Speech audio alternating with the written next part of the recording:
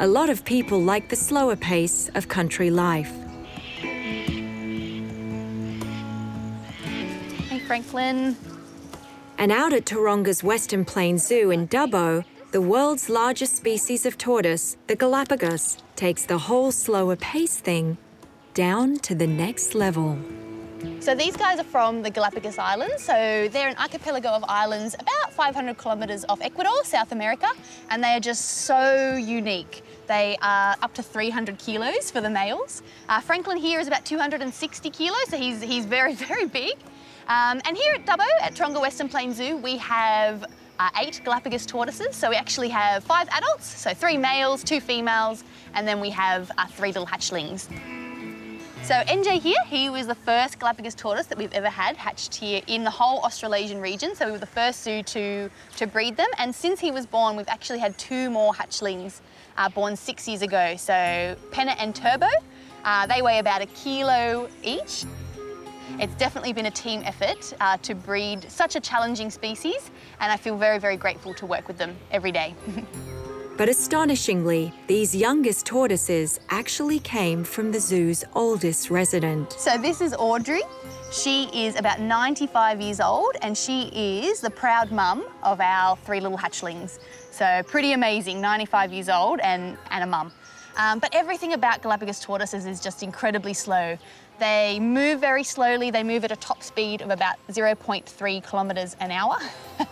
And here lies the main reason they are so difficult to breed, as they really, really take their time doing anything. It takes them about 30 years before they'll generally start breeding, and it'll often be even longer than that before they're in the prime of their breeding age, before they feel comfortable and before they actually lay that first clutch. The Galapagos tortoise is a perfect example of evolution, ideally illustrated by how they've evolved to be able to breed. Basically, the tortoise shell is made up of 2 parts, the carapace, which is the top part, and then that connects all the way through to underneath the plastron, which is just the bottom half of the shell. The plastron, so the under part of the shell there, for males is completely, is quite concave, and that's just for mounting the females. So they fit together when they mate with the females, they fit together like 2 spoons. So quite an amazing shell, I think. Evolution has also given them another strange quirk, but this one is more to do with cleanliness. So this very handsome fellow is actually our largest Galapagos tortoise here at the zoo. This is Albert.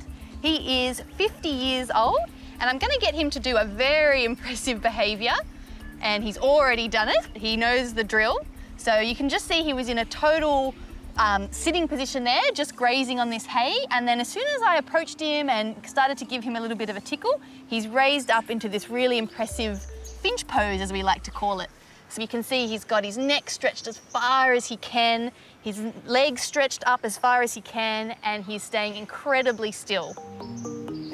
So on the Galapagos Islands, they have this symbiotic relationship with finches that live on the islands, and basically what they'll do, the finches will fly up to the tortoise, it'll elicit this behaviour, and they'll raise up like this, and the finch can then feed off dead skin and bugs from the tortoise. Here at the zoo, if there's anything we need the vets to come down and have a look at, they can come down. We'll get the tortoises up like this in the exact same pose. They're the best patients in the zoo. The vets love them because of how willing they are to participate in all their health checks. And they're even able to take blood from the tortoises in this position. We'll just give the tortoises a really, really good scratch, which will distract them, and they'll be able to take blood. So amazing patients and amazing to work with. And after spending time with these gentle giants, Here you go, Wilbur. how could their Zen lifestyle not rub off on the keepers? It is an awesome experience being a Galapagos tortoise keeper. You learn patience very, very quickly. Everything about them is slow, but you're just in awe the whole time you're down here. You can't believe that a tortoise can be this big, that they can have so much personality.